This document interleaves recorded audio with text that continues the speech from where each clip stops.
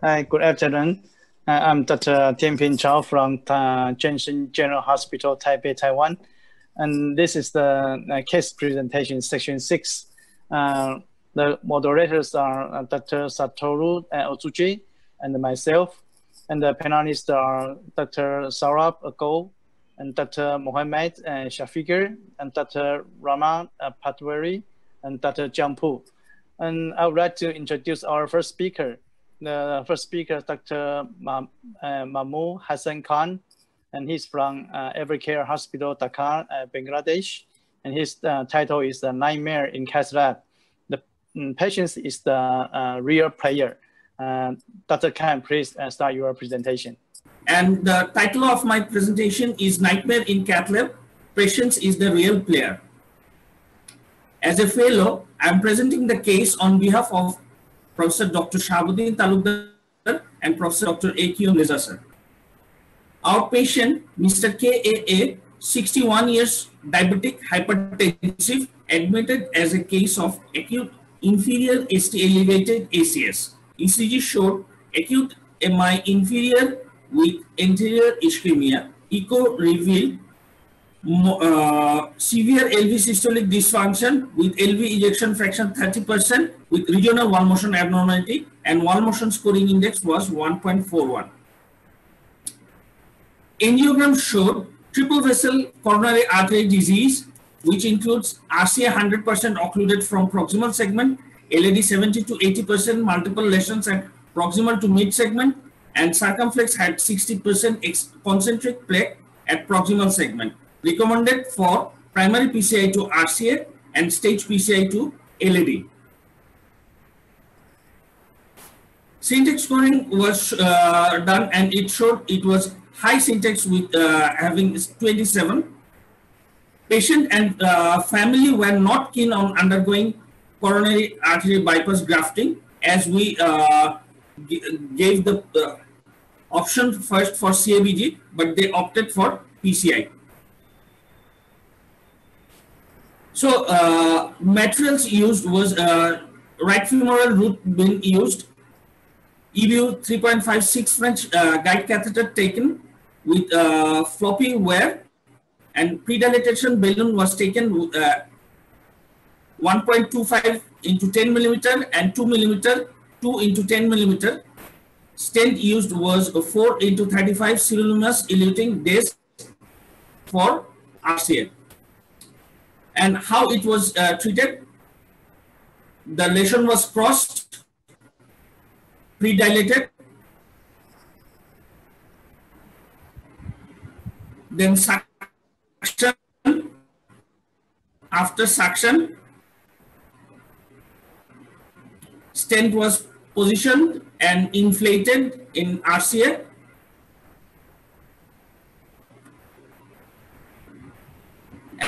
And after successful PCI, it showed RCA was well revascularized with distal TB3 flow. But during procedure, patient became restless. He got seated twice. Patient was restrained. Anesthesiologist was involved. Patient was sedated and procedure completed. But the sheath removal, the nightmare begins. The arterial sheath been broken down, and the shaft of the sheath remains inside the body.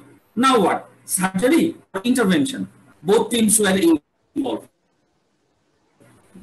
Left femoral root been taken, JR6 French guide catheter, and vascular access sheet was taken as 7 French and 14th French, where been taken Teremo 0.035 inch into 260 centimeter exchange web and a floppy web, and Andra 20 millimeter snare also been taken. So remain into the superficial femoral artery. In my right panel, we can see the retractor. Here the surgeon team involved to tackle the broken shape, but they failed.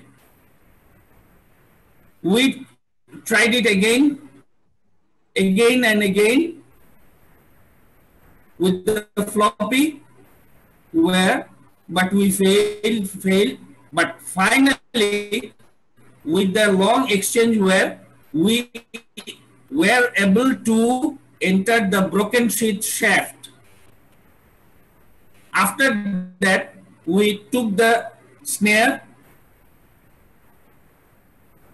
hold the broken sheath shaft with the exchange wire, and pulled it with the whole assemble to retract the broken sheath.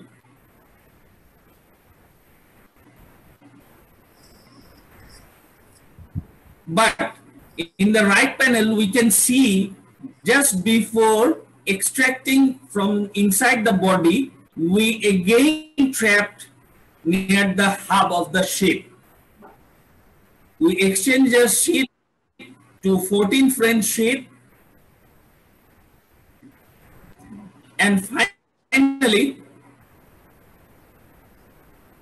we succeeded. This is the broken sheath of the body, the retrieval.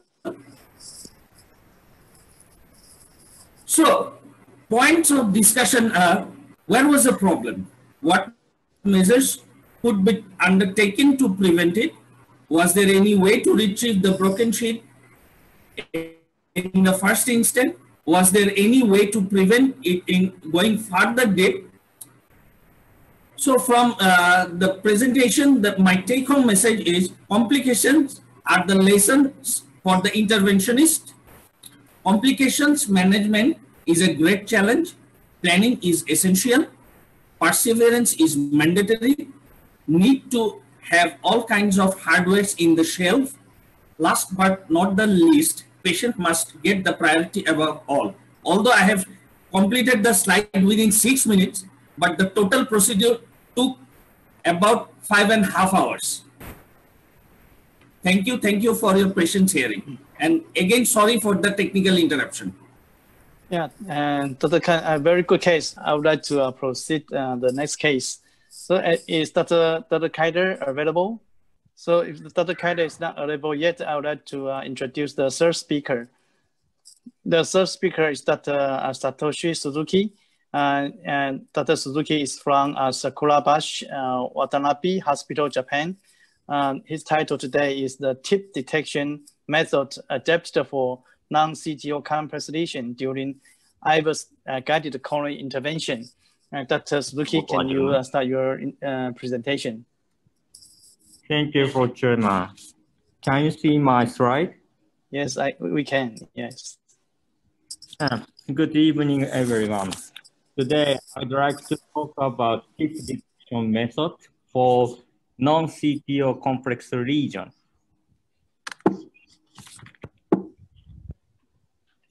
I don't have any potential conflict of interest. My presentation has 3 parts.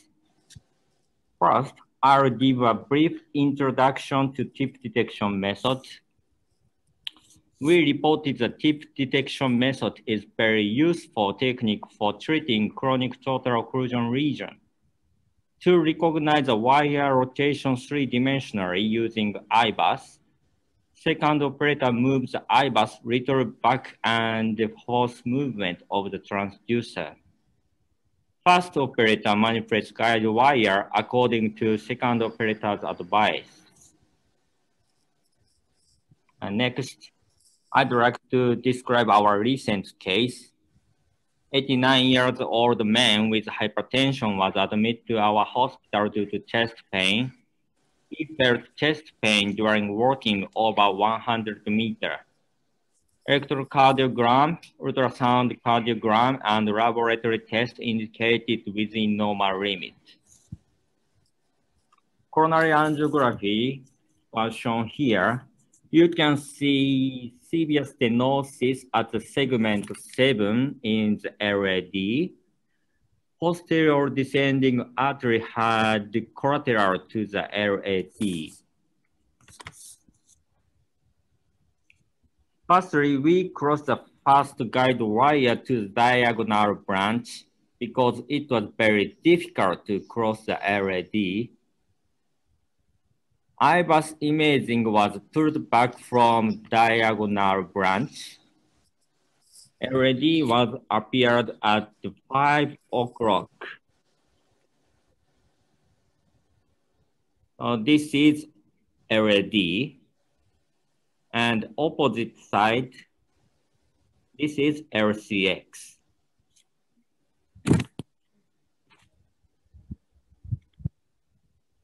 On IVUS imaging at the entrance of the LAD, we performed coronary angiography. Angiography imaging informed that the entrance of the LAD was closer than we expected. We thought to cross the LAD was very difficult. So we decided to perform tip detection method near the entrance of the LAD. Then, can we recognize the guide wire three-dimensionally?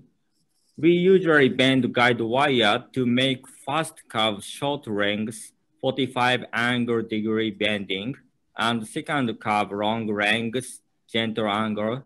So the tip of the guide wire is shown as a straight line on the IVUS imaging.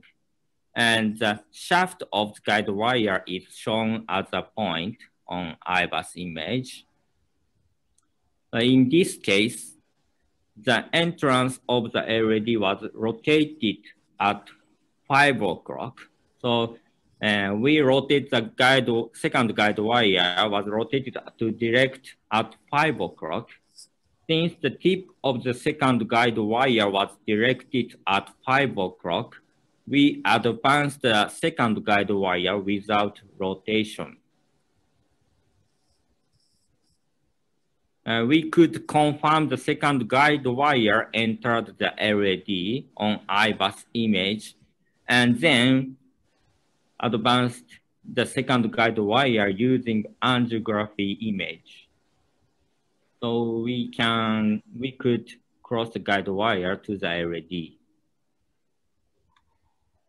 We performed balloon angioplasty and stent implantation. Finally, TIMI-3 flow was gotten. How do you consider the situation when you can't or difficult to cross the guide wire to branches? How do you do to cross the guide wire to branch in such cases? Would you like to use tip detection method? Tip detection method informed us of the branch location, tip direction, and shaft location of the guide wire. We can recognize the lesion and guide wire three-dimensionally. We can understand the reason why the guide wire can't enter the branch. Is the entrance wrong? Is it not enough to bend the wire? Tip detection method is not only useful for treating chronic total occlusion lesion, but also open vessel PCI. Thank you. Okay. Thank you, Dr. Suzuki. Very good case. Any comment or question from our panelists and moderators? Good evening. I am Dr. Shafiqur Patwary from Bangladesh. Yes. Good evening, everyone. Thank you for nice presentation. And this is the 3D reconstruction of TIF by the IVUS-guided this procedure. The which type of that is IVUS transducer used for this procedure? In case not use IVUS, the question. That is which type of transducer you use? That is one is the Navy that is transducer. Which type of transducer used for detection of the tip? Do you mean which company of the IVUS? Yes, our hopes are using IVUS thermal company. Usually we use the that is transducer for the IVUS. It is used for the detection of the shaft and the lesion morphology that is anatomy of the vessels. But it is the special form of that is IVUS, which is used for this tip detection. This is not special. Maybe this virus is Telmo or Boston. Yes, yes. This IVUS is usually we used. It has a pullback system. Dr. Suzuki, this is Dr. Pu from Shanghai. I would like to know which wire you use. Wire, the wire you use. Oh, wire. We used wire Sion, Asahi intake. Okay. So in this IVUS-guided tip detection technology, because some wire is very difficult to maneuver, so what's your suggestion for the primary wire to use in this technology? I mean, not all the wire is very easy to maneuver. I think it depends on the region. If the region is a very characteristic fiber characteristic plug, we have to use more stiff wire. But in his case, it is not. We can see the entry clearly by the IVUS, so we don't have to use any stiff wire. In his case, I think. Yes, in my case, it open vessel, not CTO case, so we use Sion wire. Okay, thank you. Also, because time limitation, we better close this case. If we have extra time at the end of this section, we can discuss more. So, Dr. Otsuji, could you introduce the next speakers? Okay. So the next case also similar to the previous case, Dr. Tanaka. Thank you, Chairperson. My name is Kota Tanaka from Sasiprapha Watanabe Hospital in Japan, and I will talk about this title. A case is 84 years old woman. She underwent cardiac valvular surgery. 2 weeks after operation, her blood pressure became unstable. We underwent PCI for LAD-CTO to improve her hemodynamics. Preoperative CAG showed occlusion in the proximal part of the LAD. Chip injection from the microcatheter reveals the CTO in the proximal part of the LAD at the bifurcation site with the DX. XTR, supported by the corsair, entered the CTO region in the LAD.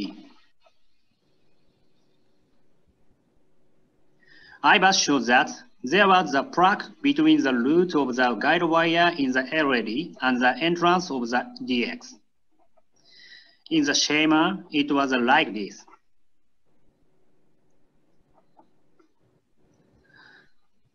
At the just distal of the CTO, there was a connection between the entrance of the DX and the LAD. Therefore, we moved on to the chip detection method. Here, I will explain the chip detection method. Firstly, we insert the IVUS to the first wire in subintimal. Then, we manually move the IVUS transducer using the pullback function in the Cs. It enables you to evaluate the position of the shaft and chip and target of the second wire within the CTO region in real time. This is a video of manual manipulation of the experiment model. In this way, chip detection is possible by the moving IVUS in small steps. The IVUS image the observation of the sheath, and the chip and the guide wire with actually moving the transducer back and forth.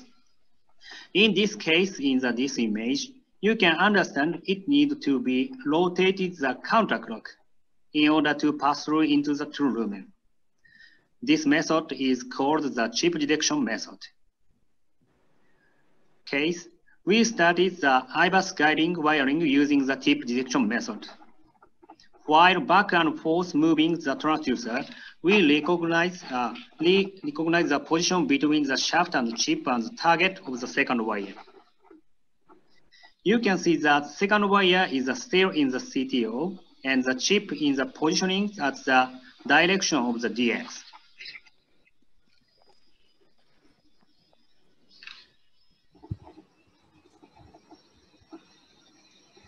While check the IVUS, we advance the second wire, and you can see that the chip of the second wire is the 4 o'clock direction.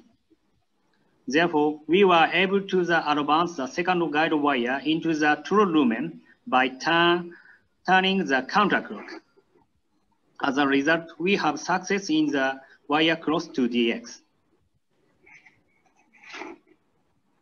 IVUS was performed the DX in detail. IVUS revealed that there was a plug between the guide wire in the DX and the guide wire in the LED.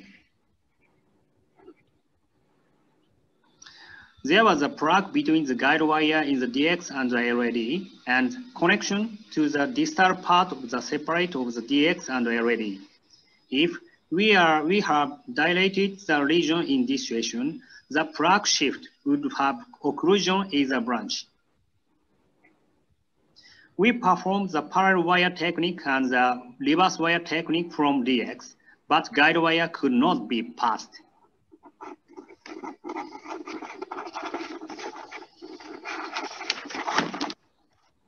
Therefore, we moved on to the chip detection method again.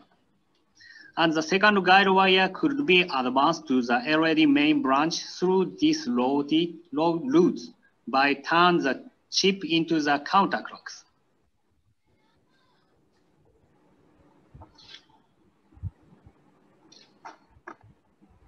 A stent was implanted only the LED main branch, and the normal antegrade blood flow was achieved both in the LED and the DX branch. Discussion point: firstly, if guide wire could not be passed through the DX branch, would you perform the parallel wire technique or reverse wire technique? Next, is there any other better solution in this situation? Last, would you like to use the chip detection method? Conclusion: we recently reported the efficacy of the chip detection method during the IVUS-guided wiring in CTO region.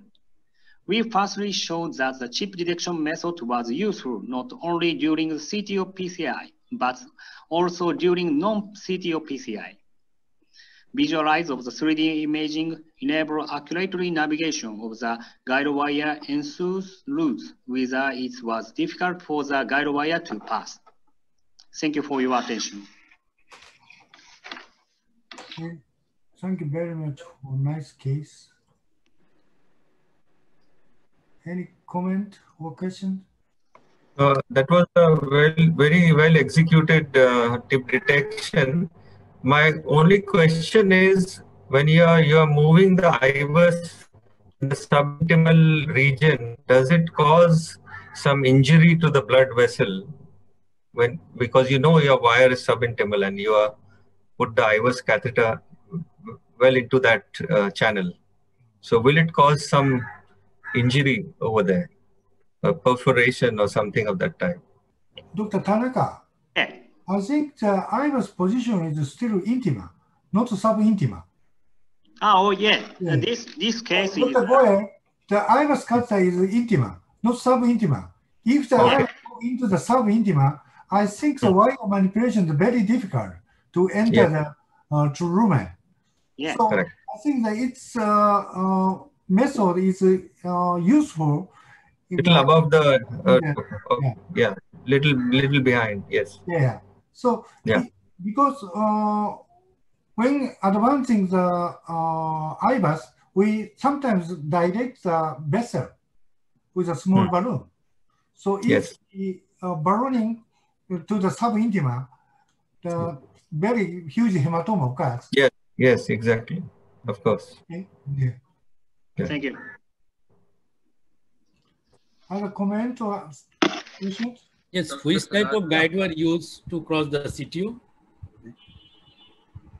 Which guide wire use to cross the CTO? Guide wire. That is second guide wire. Guide wire is deep load. Yes, Pro. Condenser. CTO in the condenser. I use. You use Conquest Pro. Yeah. Okay. Dr. Tanaka, I would like to know what's the minimal requirement for the tip length so you can see a line in the IVUS. What's the minimal length? Length. Oh, tip length. Tip length. Tip length is 80 millimeter. 18? At least. No, 8 millimeter. 8 millimeter. Yeah. Short chip and the pullback system anterior IVUS by thermal. So you can detect wire tip if the wire tip length is 8 millimeter or more. Tip length. If the tip length is less than 8 millimeter, you cannot detect the wire tip by the IVUS. Yes, that's my question. Thank you. Okay. Okay, thank you very much. Thank you. The next speaker.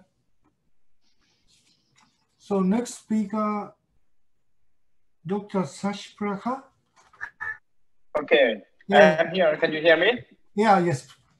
Okay, I will start my slide. Please show your slide. Good evening, everyone, moderators, panelists. I'm Thinnakrit Sasiprapha. I am an international cardiology fellow from Rahman Hospital, Mahidol University, Bangkok, Thailand. So, it's my great honor for me to be here to present my case, the hidden highway. And I will tell you later what's the name come from in the presentation. Because the time I will just dive into the case. I have nothing to disclose. This is a 53-year-old man. He has diabetes, presenting with typical in China for 3 months. He had worked out for exercise test reward positive from a referral hospital. His echo was in normal limit, and then he was referred for COVID angiogram to a hospital. Let's start with the right COVID angiogram via right radial artery approach using a just-skin right catheter.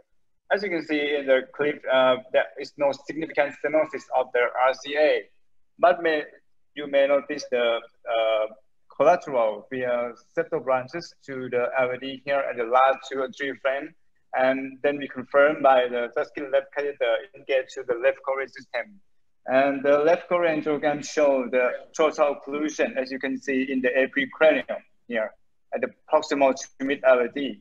And we confirm by the spider view here that you can see the total occlusion, which may be as chronic total occlusion or CTO at the proximal to mid LVD after given the diagonal branches, as you can see. First, we plan to do simultaneous injection to the right coronary artery to reveal the CTO lesion here, as you can see at the arrows. But after we look closer, we can notice something that the collateral was actually come from the coronary branch of the RCA. Then we change the plan and engage to the coronary artery branches of the RCA using a Coxa microcatheter and selectively inject to this branch and then do simultaneous angiogram. As you can see, that's nicely viewed CTO lesion here. It was much shorter than we have thought before. Then we use the filter FCY pass to the LVD assisted by the 5-cross microcatheter here. And then we pre-dilated with the semi-compliant balloon, 1.5 millimeters. And then this is a follow angiogram. As you can see, after we pass the CTO, we now face with another enemy, which was the bifurcation lesion, which is a Medina 111 classification. And you can see in the picture here, you can see 111. Then we pass the wire to the diagonal branch with the Xiong blue wire, and then dilated with the larger balloon, the 2.5 balloon. And then we did an IVUS for planning to do a bifurcation PCI. And IVUS showed that at the proximal LAD are measured about 3.5 millimeters, and at the mid LAD was 3.0. And the diagonal was 2.75 here, as you see in the IVUS. So we decided to do the killer technique here because we thought that this is a true bifurcation lesion. And because the distal membrane size of the vessel is roughly equal to the side of the side branch, so we decided to do a killer technique here. Then we pass the stent to the side branch first with the synergy stent. As you can notice, something maybe weird here because we place a quite long stent in the proximal branch here because the synergy has 4 connector studs as a two proximal studs, and the other part had two connectors. So if we put too short, maybe we encounter with difficulty in wiring and open slot in the laser. So we deploy this first stent here to the side branch, and then we do a pot with a 3.5 balloon as measured in the IVUS. And then we recrossing the Y as a technique to the LAD.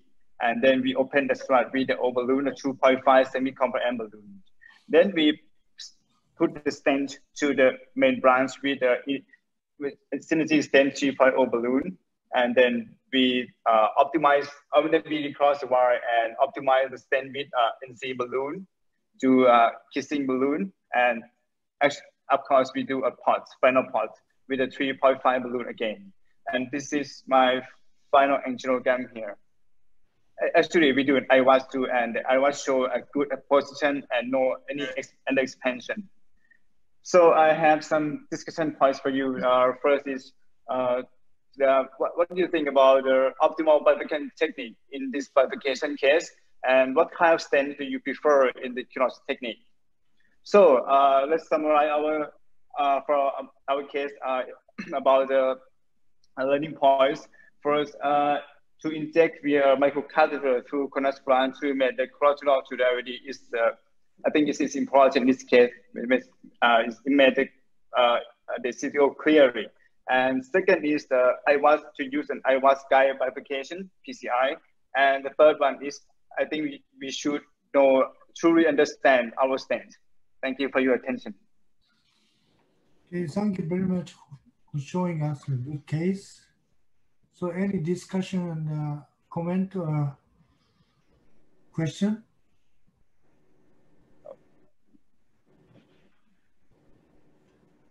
So in this case, so what is your indication for two-stent technique? We thought that because the sideband is quite big in here area, and there is significant stenosis of the side branch, and it's involved over 5 meters of the osteal lesion from the IVUS. So we decided to do a two-stent bifurcation technique. Yeah. Not dependent on the length of the side branch. We sometimes use a single stent and kissing balloon, or the region of the short length side branch stenosis. But in this case, I'm sorry, I miss your the length, right? Yeah, not so long. Not so long, yes. Yeah. So, Dr. Goel, do you have any comment? So for the I think it's a very big side branch, and I agree that a two-stent strategy rather than a provisional stenting should be the method of choice. The only issue being that I personally would have pre-dilated the whole system more aggressively, because sometimes you get stuck in these kind of complex bifurcations. If you don't, you really predilate all the main branch and the side branch optimally, so that you get a good, excellent result. But I think it was a very good result what you got at the end. Thank you for your comments. Actually, we predilate the side branch too, but I skip that procedure because of the time. Thank you. Because this diagonal is very big, has very big territory. So we keep the diagonal in this case. So I agree the two-stent technique. But recently there's some data published from the European journal. How about DK Kirot technique? I don't know exactly, but you apply the original Kirot technique. Sometimes some investigator recommend the DK crash. How about the DK crash in this case?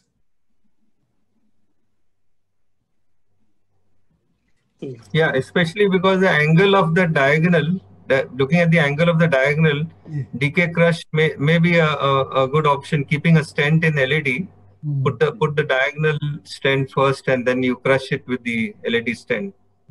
That's always a good option.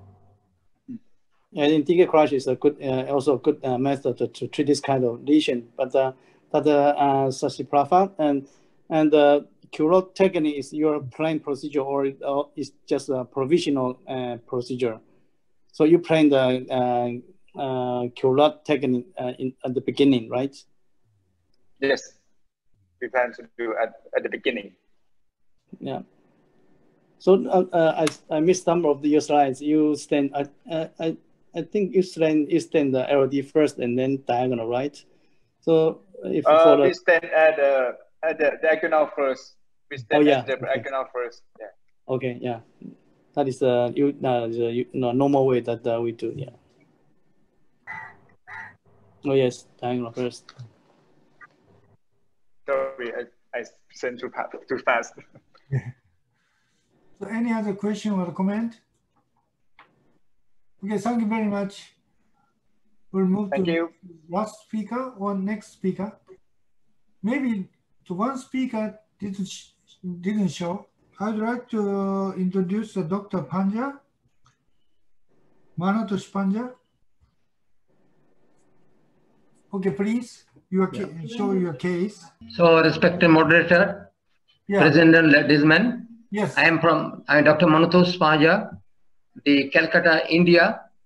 Yes. So, this is my interesting case, huge aneurysm in case of drug-eluting stain as very late complications.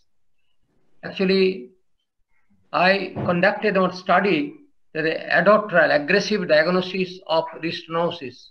We conducted from Toronto, 26 countries participated in the program. I also principally investigated from India. So I done one of the most complications. I've taken a huge aneurysm from that study. Next. So there is no conflict of interest in my study. So 58 years, diabetes, non-hypertension, ex-smokers, presented with anterior marker infarction the first week of August 2004. A patient thrombolized and managed conservatively because patient came on late, discharged after 10 days with antiplatelet, nitrate, SN-inhibitor, beta blocker. And after discharge, patient again they complained the chest pain after 3 weeks of discharge, and we advised for angiography in early November. Angio shows and the 90% with thrombus. So this is the LAD about 90% block with thrombus and continuing it. Yes. And ultimately, as the patient diabetes, so 2005 I given the stent, the Cypher stent that time available with us, and initially balloon inflations, Cypher 3 into 80 millimeter deployed at the 14 atmospheric pressures, and ultimate final result grade 3 ischemic flow. As the patient has got the thrombus, so I used to continue the low molecular heparin 5 days, along with antiplatelet, aspirin, clopidogrel, atorva, ACE inhibitors, beta blocker, and anti-diabetic medicines. And patient discharged after 7 days without any complications with that medicines. Interestingly, pre-procedure PTCA HCRP was high, 10 nanogram per liter, and after the procedure, it was HCRP was the 12. Now you see, after putting this stent, the appreciable result, and of course there is this proximally distal little ectasia. And after 14 months, patient developed low-grade fever, abdominal pain, which of course is resolved within 2 to 3 days. Subsequently developed the pain chest, and character of the pain is dull aching nature, had dragging character, occasionally pain relieved by the sorbitate. Anyhow, the decision we taken for re-angio on December 2005 after 14 months, and of course patient was glycemic control and renal status also normal. This is the result after 14 months. You see, proximal end of the cipher stain, huge aneurysm. Again, the proximal part of the LAD disease about now 90% block, 85 to 90% block. So disease progression of the proximal part, and ectasia on the circumference of the increase. Now what to do? So patient ultimately that and stent was taken. Therefore, from the proximal out of the stent, the aneurysm developed, and there is a proper extension of the cipher stent. There is no broken or the fracture of any part of the stent. And ultimately, you know, after doing the angioplasty, patient want a good result. Nobody want the complication during the procedure, or after the procedure, nobody wants any other complication. Nobody want the catastrophic stent thrombosis, fracture of the stent and the aneurysm. Anyhow, in my conclusions, huge coronary aneurysm in case of drug-eluting stent, in my case, is due to infection, inflammation, because of reuse of the guide wire and guide catheter. Supportive evidence of the patient presented with fever and high HCRP, finally patient managed by the CAVG. Of course, we cannot exclude the polymer or drug hypersensitivity trauma for the genesis of the huge aneurysm. I used to convince that this patient due to infection, inflammation, to reuse of the guide wire and guide catheter. Thank you very much, patient hearing. Yes, thank you very much. Very nice case. Any comment or question? I have one question. Yes. It is after 14 months. So if it is due to the infection or reused materials, it may occur within a short period of time. And as it is patient presented with fever, it may be the mycotic aneurysm in the proximal part of the LAD. A drug-eluting stent, it also causes the aneurysm by different mechanism, as well as due to the high pressure inflation, due to the intimal trauma, may also causes the aneurysm. And there is 3 types of aneurysm is occur, type 1, type 2, and 3. But it is after 14 months. It is due to the reused materials, or it is de novo infection, that is in the later on it is due to the septicemia or other causes may causes the infection. This is very intelligent question. The same question arises in my mind, because I try to convince, because patient has the HCRP persistently maintained high from beginning. So that is, and ultimately presented a low-grade fever later on, and abdominal pain. So I bound to think most likely the infection, inflammation. Of course, I cannot exclude the hypersensitive drug relation of polymer and trauma also. But to me, it is most likely infection and inflammation.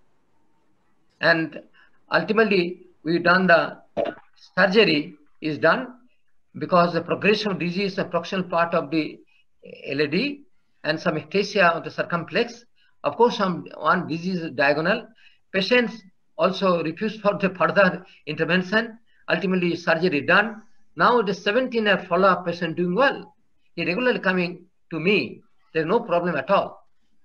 My second question is whether any microorganism is detected from the blood culture, and No. Can you treated this one by the cover stent or not? No, actually initial thought where put the cover stent not, but blood culture negative. The fungus study not done that time. So anyhow, afraid that if I give the another stain from the proximal part, from the main stem to the whole interior stain, again the question of restenosis may come, or a chance of the extension of the infection inflammation process may be there. I explain everything to the pros and cons to my patient. So that is why patient refuse. His option is better to do the surgery, because the poor patient cannot do repeatedly time angioplasty, again record the surgery, not the question. So therefore, ultimately, the surgeon was very eager to take the patient and give the graft to LED and another graft to the D1, big size D1. And he also given the graft to the circumflex also, because ectasia and some progression of disease, osteum of the circumflex some extent. So patient do well, 17 years follow-up now.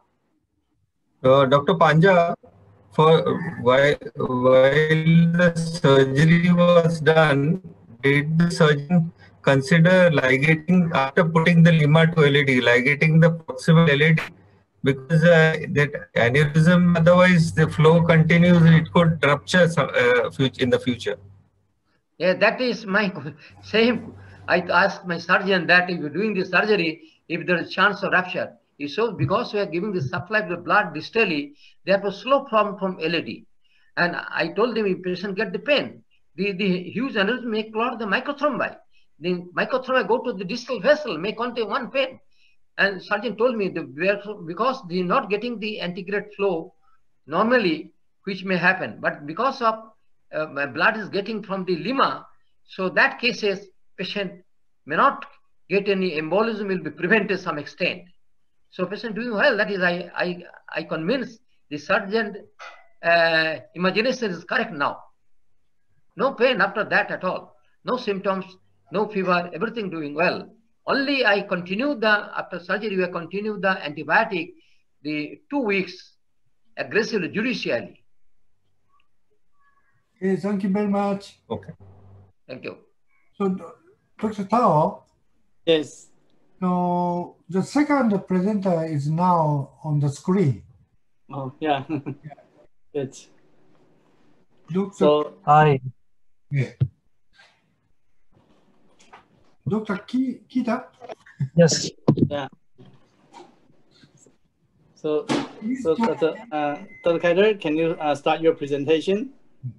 Yeah, thank you very much for giving me this opportunity. I'm sorry for the sun on my face.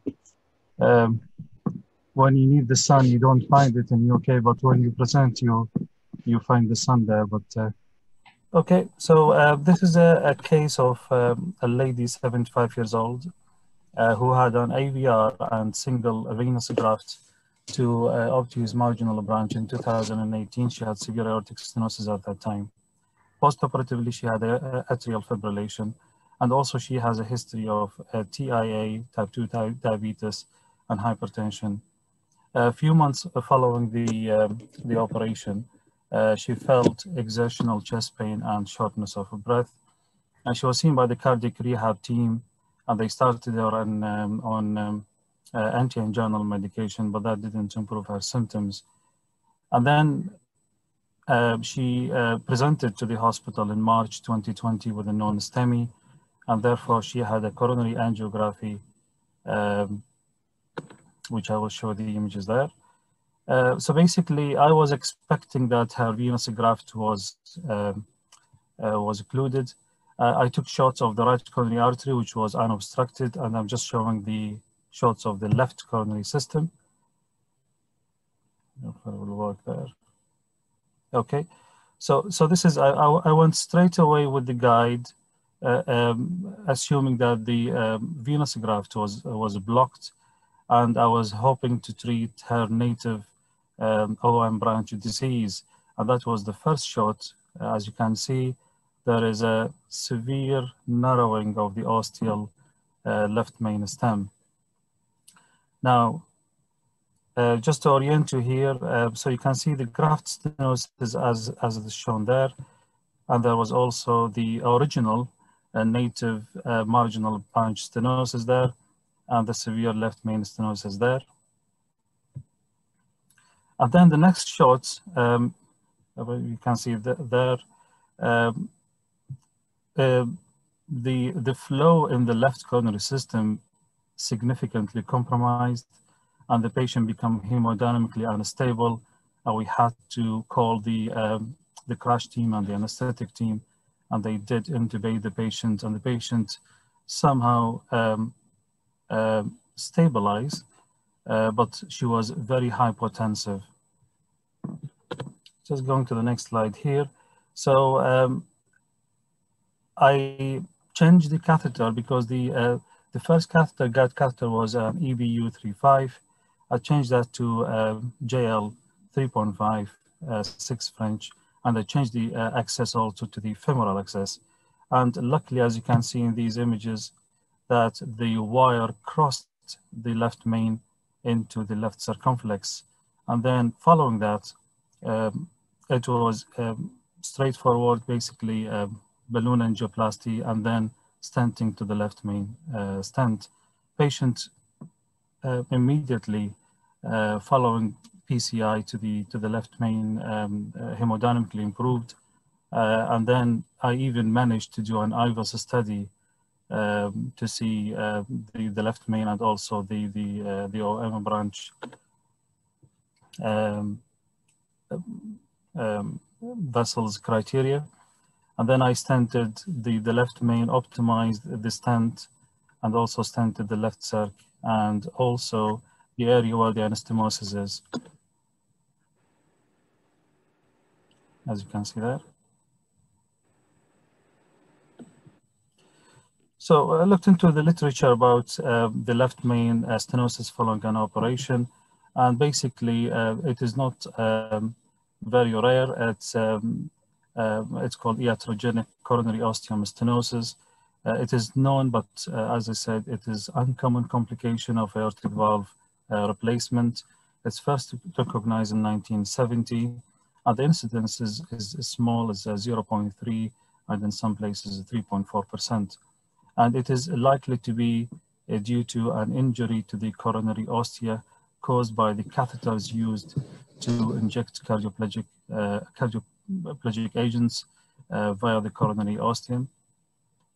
But it doesn't happen to every patient. There is some genetic predisposition to a pathologically increased proliferative repair after the arterial injury.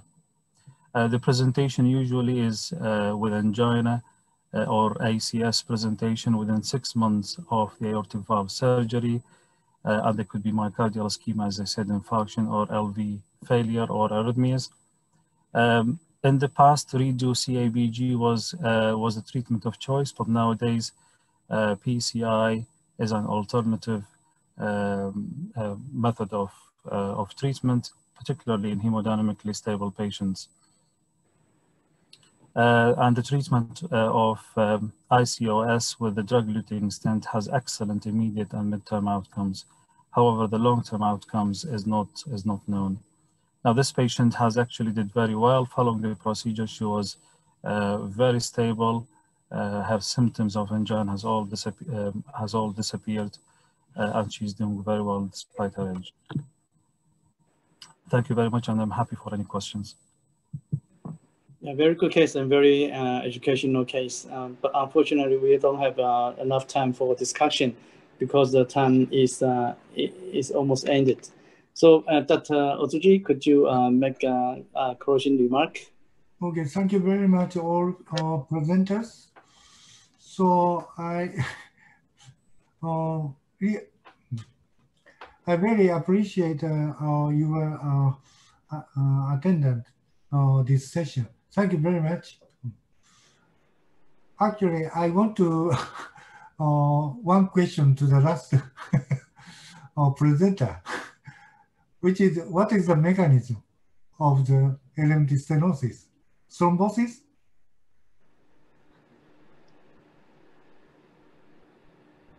Okay, he cannot he cannot hear me. Sorry, no, is that the question to me? Is it about the left main stenosis? Yes. Yeah. Yeah. Well. Yeah. The literature says that it is usually caused by an injury caused by the catheters, which is used during the surgery. They inject cardioplegic drugs to stop the heart during the operation, and the manipulation of the catheters injures the ostium of either the left main stem or the right coronary artery. This is the most likely. It doesn't happen to all the people, but there is some genetic predisposition of how the artery reacts to that injury. In some people, there is more proliferation than the others, and that's why they develop stenosis. Because the left main is very low position. Stent frame maybe the interferes the left main ostium, and the sinus of the valsalva is very small. In this your case, so the valsalva size is very small. Sinus yeah. Oh, the sinus of valsalva was very small. Very small. So, I mean, basically, yeah. I mean, it is. Yeah, I agree with that. And we discussed this case with the surgeons from the same center where this happened, where this operation is done. But you know, we didn't get much of comments on this. But I was questioning exactly the position of the if you can see the valve and also the valsalva. I mean, it's sinus of valsalva. It's also not very clear. It might be also related to that. Okay, thank you very much. Thank you very much for attending this session. Thank you. Bye bye. Thank you. Bye. Bye. Thank you. Thank you.